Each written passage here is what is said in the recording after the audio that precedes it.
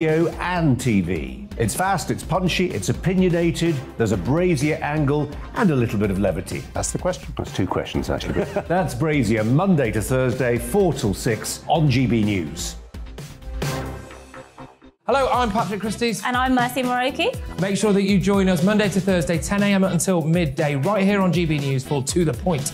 We're not afraid to talk about the topics that matter to you or the big topics that always matter. We cover absolutely everything, from the breaking political stories of the day to law and order, what's going on in the channel. We're not afraid to hold people to account. We always make sure we include your views on our show. Indeed, if you're thinking it, you can guarantee that we're saying it. So make sure you join the conversation with us, 10 a.m. until midday, Monday to Thursday for To The Point on GB News. I'm Dan Wootton. Join me Monday to Thursday from 9 to 11 for the feistiest and most fun news debate on TV, where free speech reigns. I'll bring you a sharp take on the day's biggest stories, bombshell newsmaker interviews, and A-list guests. And I guarantee you, no spin, no bias, no censorship, and no reason to go to bed. That's Dan Wootton tonight, Monday to Thursdays from 9 on GB News.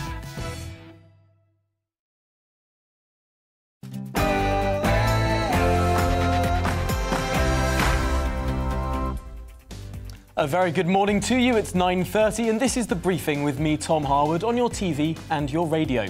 Today we look ahead to Prime Minister's questions, how the British government might thwart Elon Musk's plans for a free and open Twitter. And we see how British armoured ambulances are helping Ukraine and what's going on with our new points-based immigration system. All that to come after your morning headlines.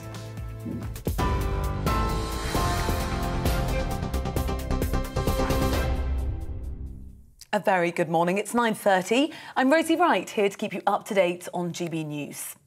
Poland has accused Russia's Gazprom of breaching its contract after gas supplies were cut to the country. Well, that's after Warsaw refused to pay in rubles. Gazprom is also threatening to cut off supplies to Bulgaria.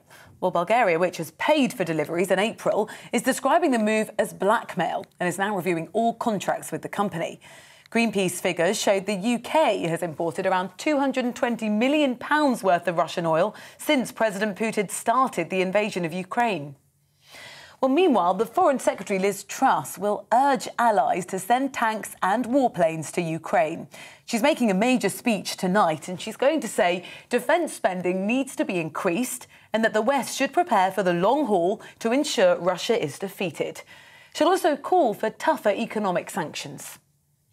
Influential terrorist prisoners will be isolated as part of plans to stop them radicalising other inmates.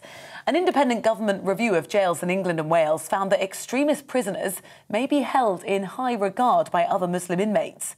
Prison staff have reported that some terror offenders had their cells cleaned by other inmates.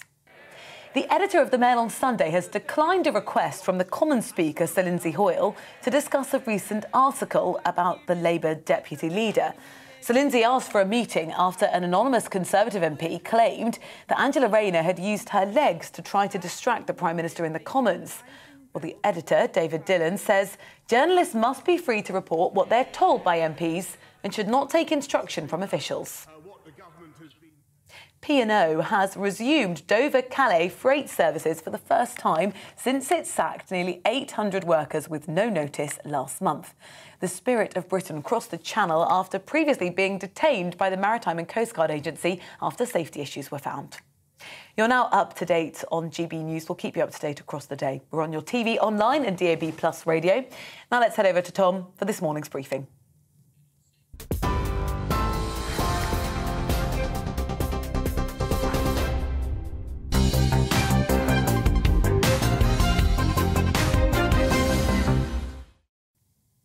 Good morning, it's 9:33 and this is The Briefing with me, Tom Harwood, on your TV and on your radio. First this morning, with a cabinet round table yesterday seeking solutions to the cost of living crisis coupled with Ukraine and a row over Angela Rayner's legs. What on earth will Sir Keir Starmer choose to berate the Prime Minister with at today's Prime Minister's Questions? Well, joining me now is Gawain Towler, political commentator and consultant to the Reform Party. Welcome to the programme, Gawain. What would... Sorry about my hair. That's quite all right. It seems like you're outside and windy for those listening on radio. First of all, what would you pick if you were leader of the opposition to ask Boris Johnson this afternoon. Oh, I believe we're having some slight technical problems. The last few months. Oh no, we're back. Gawain, do start again. You've got to start with basic instinct. What we've seen, we have less and less politics and more flim-flam. This is personality-driven, but it embarrasses and causes the government difficulty. It's got nothing to do with running the country or the situation or trade or but let's talk about basic West. I'm afraid I think we might have to try and re-establish that connection there, because that is a little bit of a dodgy line. We'll come back to you, Gawain, but for now let's move on to our next story today. In Britain, the country's main supplier of NHS ambulances has suspended normal production, switching to convert armoured vehicles into ambulances for use in Ukraine. The Venari Group in East Yorkshire has already converted 50 former British military vehicles, with more expected.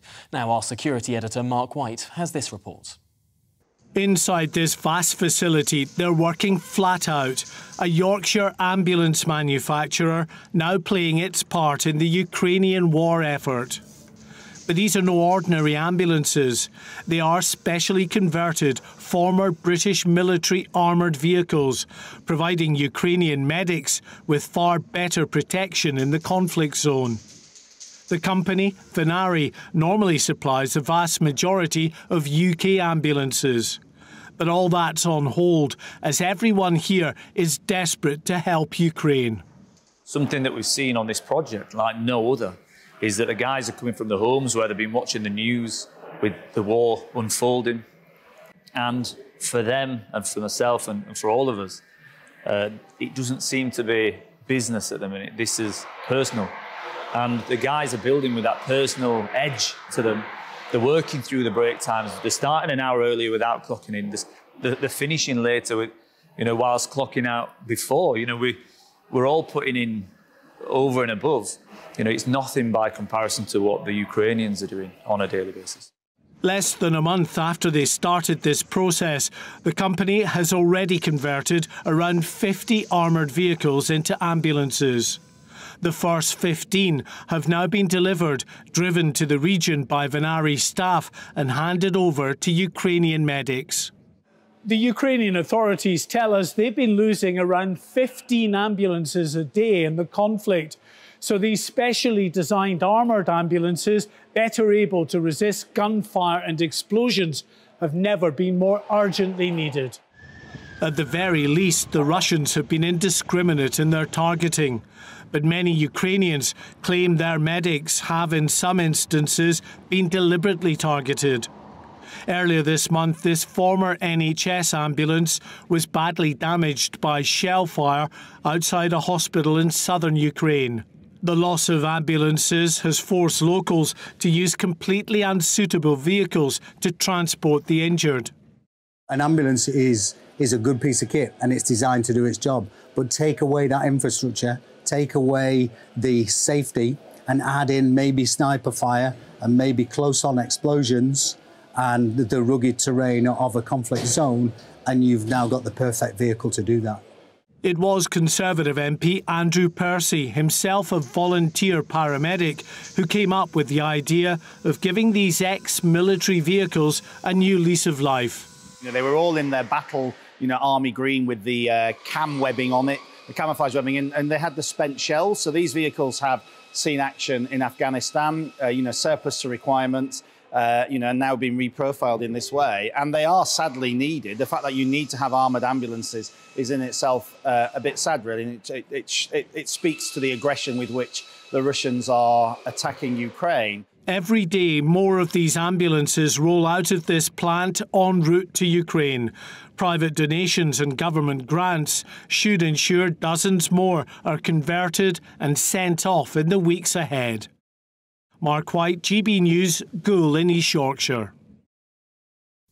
And I'm delighted to say that Mark White now joins us all the way from Goole in East Yorkshire to here in the studio in Paddington in London. Not Mark, by armoured ambulance. Not by armoured ambulance. These are really incredible vehicles. And looking at what the Ukrainians had been using at the start of this conflict, it's going to be a real step up in terms of how the Ukrainian health professionals can treat people in that country. Yeah, it's a game changer. And the good thing to see as well is it's a new lease of life for vehicles that served the British military well in Afghanistan and Iraq, that had really reached the end of their service life, now being redeployed, marked up, of course, and re-kitted out to work as ambulances. And they are going into a conflict zone where, at the very least, the Russian fire is indiscriminate. Some of the medics out there say they believe they've been deliberately targeted by Russians, and they're driving about in unarmoured ambulances, which means that if they're struck by small arms fire or caught up in an explosion, then the outcome is not good. These vehicles are much more robust. They can, to a large degree, cope with small arms fire, close-in explosions. And, of course, they're very rugged, big chassis, able to go over the kind of terrain that you get in a conflict zone where the normal streets have been blown out, there's rubble everywhere. So they really are a game changer. They will be able to help. There's 50 of them, Tom, that have gone through the manufacturing process already, 15 already now in Ukraine. Wow. The others heading out there, and they're confident and hopeful that they'll be able to get more in the way of finance to develop more of these ambulances. And these are likely to go right to the front line, out in the Donbass and in the south of the country as well. How quickly does it take to get an ambulance all the way from the north of England down to the east of Ukraine? Well, it's a few days transit to get across there and to get to the Eastern European countries like Poland and across the border into Ukraine. And yes, these vehicles will go right up to the worst of the fighting to be able to deal with that. In addition to that, though, the UK and other countries are also sending medical supplies and help. In fact, just yesterday they announced another 20 NHS ambulances. So not armoured ambulances, but ambulances that NHS trusts have to renew after every 5 years or so. They reach the point where they're either put into reserve or they're sold on. Well, a few NHS trusts have been able to donate their surplus ambulances, 20 so far going out to Ukraine, along with 5 million individual pieces of medical aid as well. It's interesting because we do hear that the ambulance waiting times in this country have been getting stretched, that there are big demands on the NHS in this country. How does an NHS trust make the decision that a piece of equipment is OK to donate and it won't affect the services here at home? Well, it's a calculation, but we're talking about the vehicles. So the vehicles get replaced through a cycle anyway to make sure that they're no older than about 5 years old, so that they're reliable, they're not breaking down. They are the very best and fittest for the job. So the people that would be in these vehicles are the paramedics. So, yeah, you can argue there's a shortage of paramedics, but the vehicles I think they're OK with. There is a reserve of vehicles as well. The same with the fire service. There are surplus fire engines that when they get to the end of their normal life cycle, they're put in reserve or sold off. Well, dozens of them have been sent out to Ukraine as well. It's all really being used and gratefully received by the Ukrainians. And it's not just Britain. Other countries, other Western allies are doing exactly the same. So they're getting a lot of help, but, by God, they need it. Well, Mark White, thank you so much for bringing us that report. Really interesting to see British manufacturing there on the front lines of the war in Ukraine. Well, now let's move on to our next story today. In 2020, of course, we left the European Union. We instituted a points-based migration system a year later, and now the number of migrants entering the UK this year will be higher than it was in 2016. At the same time, fascinatingly, as many who campaigned to leave the EU argued at the time, I should add, public concern about migration since the vote has fallen. Could it be that the British public is wiser than many have given them credit for? Controlling immigration, selecting for language ability and skill, is not always the same as reducing immigration. So, has taking back control really, in this sense, potentially made us more united? Well, joining us now is Sundar Kurtwala, the director of the British Future think tank. Welcome to the programme. I've seen some of your tweets on this issue, and it does seem remarkable, the shift in attitudes of the British people. What do you put it down to? Well, I think, firstly, we started off with a system where there was a lack of confidence in how governments had handled immigration, and that was a big part of that referendum. We'd had large amounts of immigration that hadn't been planned for, hadn't been well managed. It wasn't that people didn't like Polish people who came to this country, but they didn't think governments had got a grip. And also we had a debate where people said we're not even allowed to talk about that or we get closed down. I think what's happened with that take back control argument is you can't say we can't talk about it anymore. We've had a big debate, a referendum, and we've changed the system. That there's a new points-based system, not free movement. So in that sense, many Leave voters have definitely got what they want from the Prime Minister. But the Prime Minister always had the view that it wasn't one size fits all, and that he wanted to be more open to students, more open to people who want to stay after they graduated, more open to non-EU, while cutting out some of the lower paid EU migration that people are worried about. So if people wanted control without reducing it, they've got that from Boris Johnson. But actually, because of other decisions, the Hong Kong visa has come in because of the repression in China and people holding British passports. We've got 100,000 people who have applied to that. And then the public have pressed for this new policy for Ukraine, which is probably more open than the government was going for, but it's very popular. So because of the specific decisions that the Prime Minister has made, more control over low-skilled EU migration, and but more migration where they've chosen to have it. The public agree with those decisions, but might be a little bit surprised that it all adds up to higher, not lower immigration. Yes, I suppose there is a sort of greater deal of iterative consent in that way. Most people agree that we should absolutely take those people fleeing the Chinese Communist Party from Hong Kong, equally the big support for Ukrainians, but also the high-skilled migrants. Particularly, we're looking at potentially a big trade deal with India this very year, potentially more Indian heart surgeons and tech titans. This seems to be the kind of migration that people are relatively comfortable with, particularly if it comes with a good standard of English.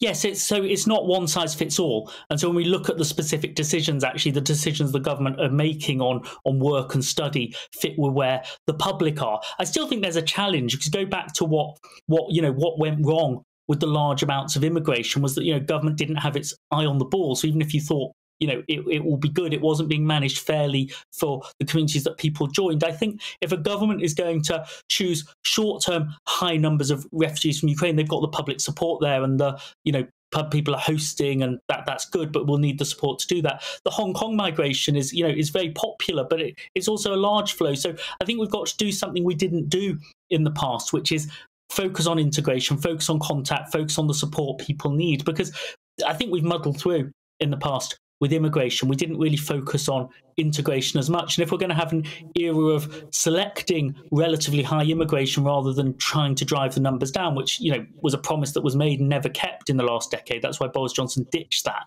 promise. It wasn't a numbers game. I think we've got to work harder on managing the pressures well, maybe spreading the gains about. You don't want everybody to go to the London and the South East. You want the benefits of, people who are coming, creating jobs maybe from Hong Kong, going across the country. So I think there's still work to do, but it's very interesting that the argument that it was more about control than about the actual number seems to be borne out by the evidence so far. It's a really fascinating story. Just finally, in this conversation, Sundar Katwala, what should those policies, those specific policies be to foster that sense of Britishness, of integration for those who choose to make their lives here? I think there are two big things we could do. One is we're quite agnostic about whether people become citizens or not. And I think we should actually encourage it. We've got a lot of Europeans settled in this country. We should make an offer. Maybe the Prime Minister should write to them all and say, have you considered it? Because that sense of people becoming British, going through the citizenship ceremony, it's not right for everybody. But I think, people find it meaningful. And I think it gives people confidence in the choice that people have made. There's another massive opportunity in what's happened with Homes for Ukraine. It's been very frustrating about people trying to get the visas through and so on. But that surge of people coming forward, that was the tip of the iceberg. And many, many more people would like to turn up and do something, have contact, conversations. And so I think we could speed up the amount of contact if we untap that. At the moment, I think if you're in a faith group, you probably hear about opportunities to do that. Other people, they might not have room in their house, but they'd like to be part of a community group that gets to know people, helps them settle in, talks to, helps with the children and so on. I think we should unleash that public energy so that there's more contact, more understanding earlier from the people who join our society and their neighbours.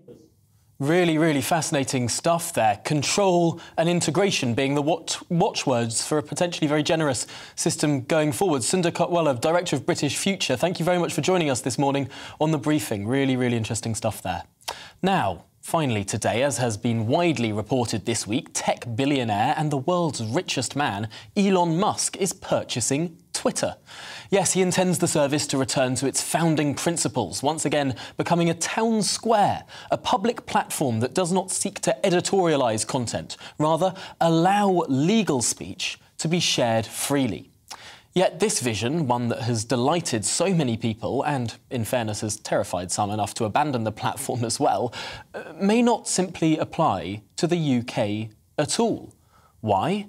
Well, it's all down to new legislation going through Parliament right now entitled the Online Safety Bill. And here in the studio to explain is tech expert and head of public policy at the Institute of Economic Affairs, Matthew Lesh. Welcome to the programme, Matthew. Would the Online Safety Bill, what would it mean for Twitter in the UK? Look, quite frankly, the Online Safety Bill is a massive roadblock to Elon Musk's plan to make Twitter a free speech platform.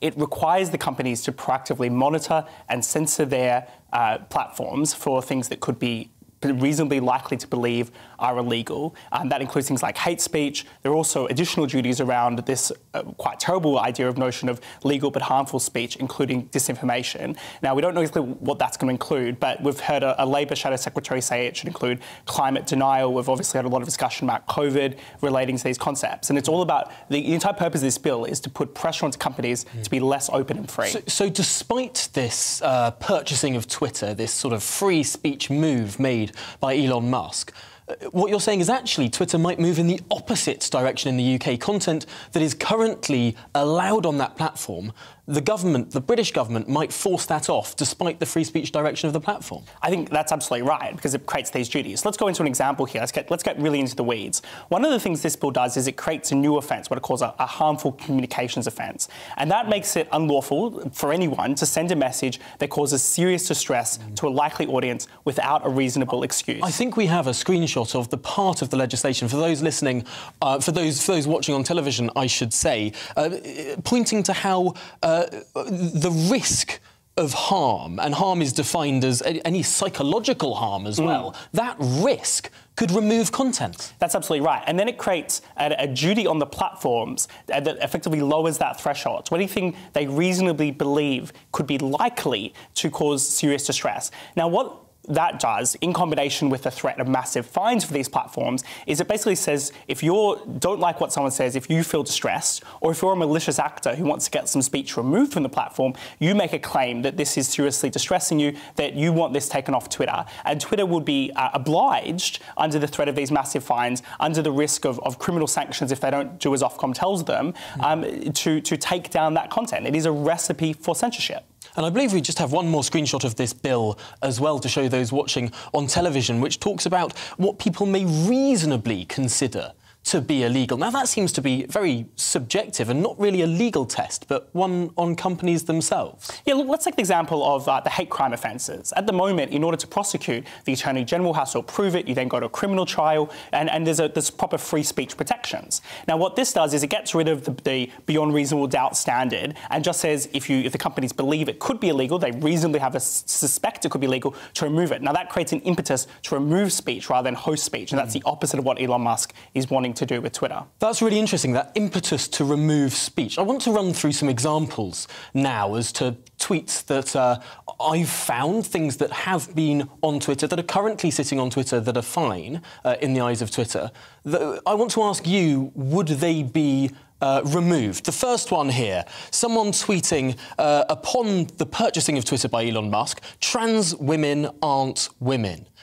Would that be allowed on Twitter? Well, I think if you're a trans person, you might have a claim to make to Twitter to say, I find this deeply psychologically offensive. It's questioning who I am. There's no reasonable excuse for that. You can make a claim. And then it would be the impetus on Twitter to remove that content or, as I said, face these massive fines. Now, here's another example. It's something that was written by the Prime Minister. It says, it's absolutely ridiculous that people should choose to go around looking like letterboxes. Now, this was part of a wider column that the Prime Minister wrote several years ago in The Telegraph about the burqa. Do you think that Twitter would feel compelled to remove that? Well, ironically, of course, there's this claim that it's going to protect news content. So whilst you might be able to post that Telegraph article, if you tweeted that same thing personally, the duties would come on, and you as an individual, just as a regular Joe blog, could almost certainly face a claim from someone who wears a burqa, that's extremely offensive, that's not necessarily part of debate, and there's no reasonable excuse. And then, again, the impetus would be on Twitter to remove that kind of speech. And in fact, we've already seen Facebook, when Big Brother Watch did a test, they put up precisely that tweet from a random account and Facebook removed it. But we're going to see a lot more of those kind of removals under the online safety bill. That's remarkable. Now, the person pushing through this legislation through Parliament, Culture Secretary Nadine Dorries, has got a long history on Twitter. Here's something she tweeted back in 2013.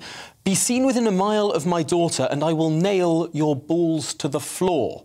Now, that's using your front teeth, I should add. I mean, would that be allowed on Twitter or otherwise? Well, look, I think it's a great irony that Nadine Dorries, someone who uses robust language and claims to support free speech, is putting forward this kind of legislation. Now, I think that would be a reasonable case to remove under any circumstances. It's probably a threat of violence. But I think it's exactly this point here, which is, the impetus will always be on Twitter to remove content, no matter what happens under this bill.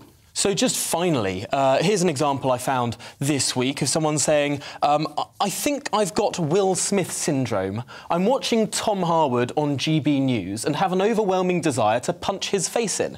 Now, I don't mind that tweet being online, but would Twitter feel compelled to remove it? Well, I would say it's everyone's God-given right to criticise Tom Harwood as much as they like. Others, of course, might disagree, in particular Tom Harwood. But I think it's a question here again. It could cause you distress. In fact, what's interesting about the new communications offence, it doesn't actually have to have caused someone distress, just a likely audience distress. So even if you personally say, I don't care about that very much, again, the impetus would be on Twitter to remove the content. Now, we've only got 20 seconds left in the programme, unfortunately, but in your view, what happens then? If the British government is saying this stuff should be presumed to be removed from Twitter, and Elon Musk is saying Twitter should be for free speech, who wins and what happens? Look, ultimately what I worry about is that you could end up in a circumstance where a platform like Twitter or potentially some smaller platforms decide it's just not worth doing business in the UK, that they don't want to face regulatory risk, they don't want to be fined. We saw this under GDPR, where there were over 1,000 news websites that blocked European users because they didn't want to have to comply with GDPR restrictions. We've got this new piece of legislation that could result in much less access to content online by British users. I don't know what would specifically happen in a standoff with Elon Musk. It would depend how aggressively he wants to fight and how the decisions Ofcom makes. But it really does worry me that the UK could be really reducing access to information, reducing free speech online. Well, it's a really fascinating issue and no doubt one that will run and run. Matthew Less, thank you so much for talking us through the weeds of that particular legislation going through Parliament at the moment. Well, that's it for the show today. Coming up, it's To The Point. But first, here's the weather. Hello, I'm Aidan McGivern from the Met Office. It's a chilly start out there this morning, but actually most places are dry, most places are bright, and it's a day of sunny spells for the vast majority. High pressure clearly dominating our weather at the moment. It's drifting in from the north, so we've still got a bit of a chilly easterly breeze around the southern flank of that high, but with high pressure in place, light winds, clear skies, and as a result, a touch of frost in places as we start the day. But soon enough, with the sunshine, it will start to feel more pleasant as temperatures rise. It's still going to be a bit colder along the east coast of Scotland and northern England, but with less cloud compared to yesterday, actually, it's going to be pleasant enough this afternoon. Highs in Newcastle and Hull of 9 to 10 Celsius, Cardiff, Southampton 14 degrees, Belfast 12 degrees. So those temperatures are a little lower compared to the last couple of days, but I think for many, with the sunny skies and the light winds, it's going to be a fine day. Still some cloud drifting around, as will be the case overnight. Parts of northern Scotland will see a few showers, and across central Scotland some patchy cloud, likewise across the Midlands and East Anglia. Now away from the cloud, with again light winds and cold air in place, A widespread frost is expected in sheltered parts of the country. But once again, despite the chill tomorrow morning, plenty of blue skies out there first thing. Still some cloud floating here and there, particularly for eastern and central parts of England, perhaps northern Scotland. But plenty of places will just see sunny spells and it will stay dry. 14 to 15 Celsius, southern England, South Wales, 10 to 12 for northern England, 13 there for Glasgow, 12 for Belfast. Into Saturday, well, it stays